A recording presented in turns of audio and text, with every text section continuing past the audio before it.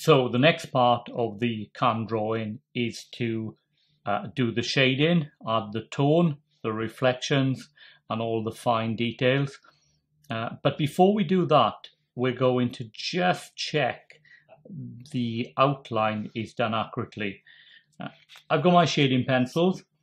You'll have your own favorites of which ones you prefer to use. I tend to like to use a 2B for general shading and then a 4B for putting the darker areas in. You'll also notice I've got a couple of pieces of scrap paper which we'll come back to in a moment, and I've got my eraser, and finally I've got a cotton wool bud which again we'll come back to in a moment. So looking at my outline drawing, and I can see initially there's a few little things I've missed out. So the first thing I want to do is I want to rub out some of the guidelines. I want to make these areas a little bit more curved rather than pointed. And I can see down here I've missed a couple of these out. So I just want to put those in. And lastly, I'm going to have a look at the can, and I can see a couple of other things which are going to make my can a little bit more improved. This area at the bottom I missed out. You can see the can. I'm looking at it at this angle because the camera is above the video, so I'm going to put it there, but I can see I've missed this area out and I've missed this rim on the inside, so I'm just going to pop that in very quickly. Again, I'm going to use one of those pieces of scrap paper to make sure I don't smudge the drawing. So that bottom part of the can, and then finally I'm going to put this rim around there in.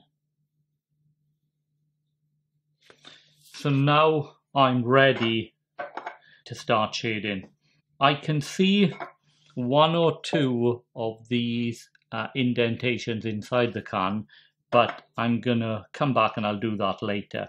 So in terms of shading, so the first thing you need to look at is there are dark bandings up and down the side of the can for the light areas and dark areas. So these are dark and light strips, and they very much depend on the lighting coming from above the can and what direction. So it might look different at home to how it looks in school. That's why a lot of boys will take a photograph of their can in school and then they'll work from the photo rather than the can at home. And also they're darker under these sections of the indentations. So they go dark around this way and they go dark and light in bands up and down the can. So I'm going to put in the ones I see first of all. So I can see one quite thick one coming down here. Again, it might be different from the angle you were seeing it. Then I can see a slightly thinner one. So from my angle, this one is dark, this one is slightly lighter, this one is a bit darker, and then there's quite a wide light one. I'm going to just stop there, and then obviously there's more there, but we'll only concentrate on this area. So the key now is to shade the individual sections. You could shade all over the top, but then you'd lose some of these details. So if we talk about a couple of ways to shade. One, you can add shading very carefully. So I said this is a slightly darker area.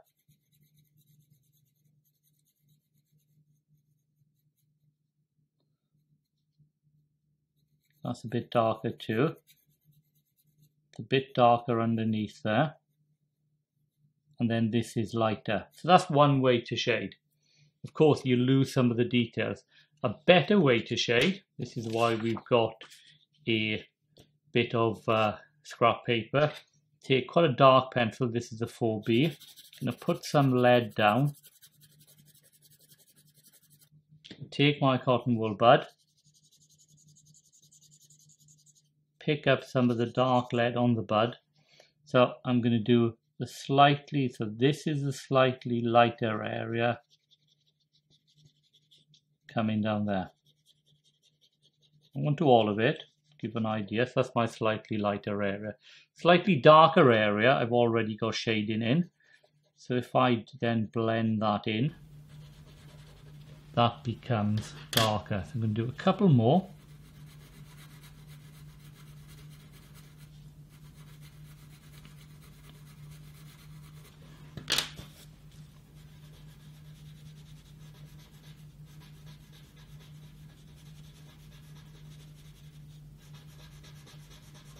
So that isn't quite as dark as that, so I need to put a little bit of pencil down and smudge it in.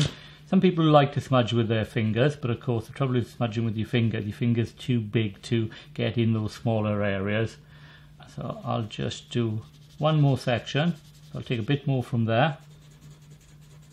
So I can build up the colour like that by going back and forth, but for the darker areas I think it works more effectively for you to add a bit of tone to them and then add some more detail. So we've got our two bands of darker and lighter areas.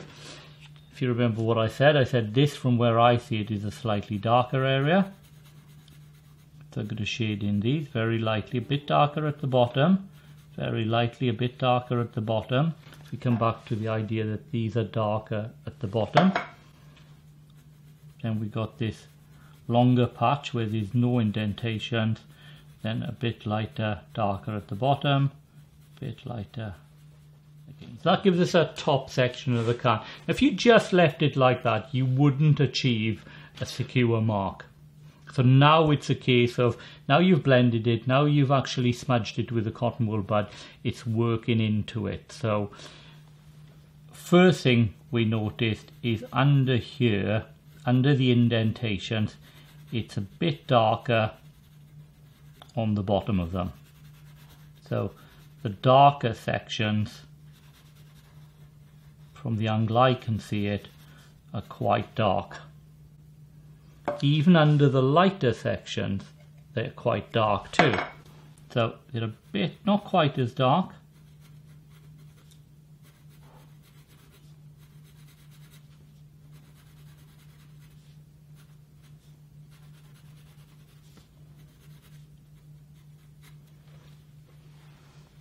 So it's starting to look more three-dimensional.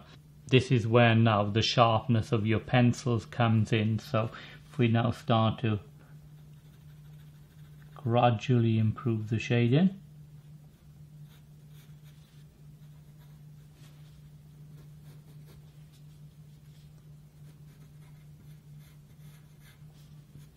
Let's just put a bit of shadow and detail on the rim area. In there, from my angle, it's almost black.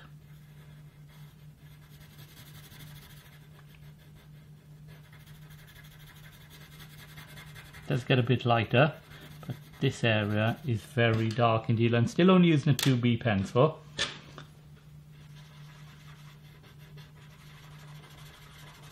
But it does get a little bit lighter.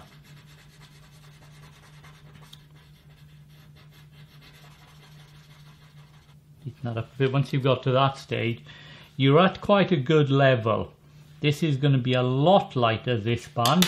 So this band I'm not going to add any shading, and I'm just going to very lightly add a little bit of tone.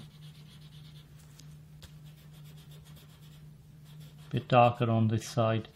So we'll just add a little bit more lead there, pick up a little bit more, and finally I think I'll just make those a tiny bit darker underneath.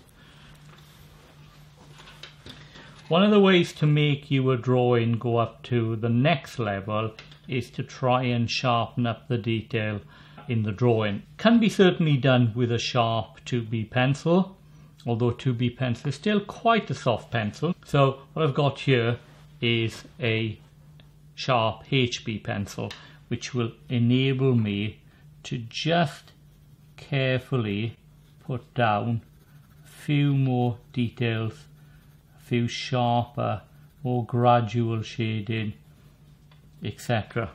So that's one way to do it. Okay, of course, let's do the top section, and even sometimes after I've smudged areas, working over the top of them gives them a little bit more kind of life to the drawing. So these are the bits which are indented.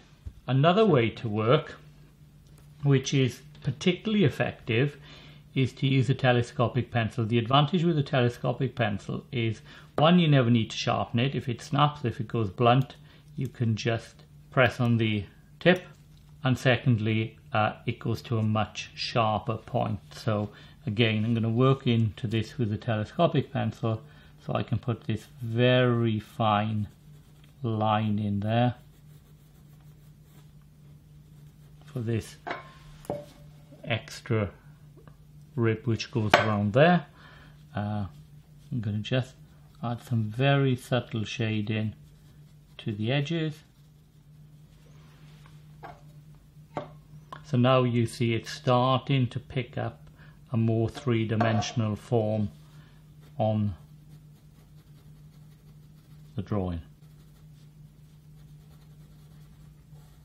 So that's the equipment I used. I used a 2B pencil and a 4B pencil, but I didn't draw directly with a 4B pencil onto the can. I put some 4B lead there and used the cotton wool bud, and I added some more sharp details in with the HB pencil, but you saw me draw quite a bit at the end with a telescopic pencil in order to get those very fine marks and very fine details into the drawing.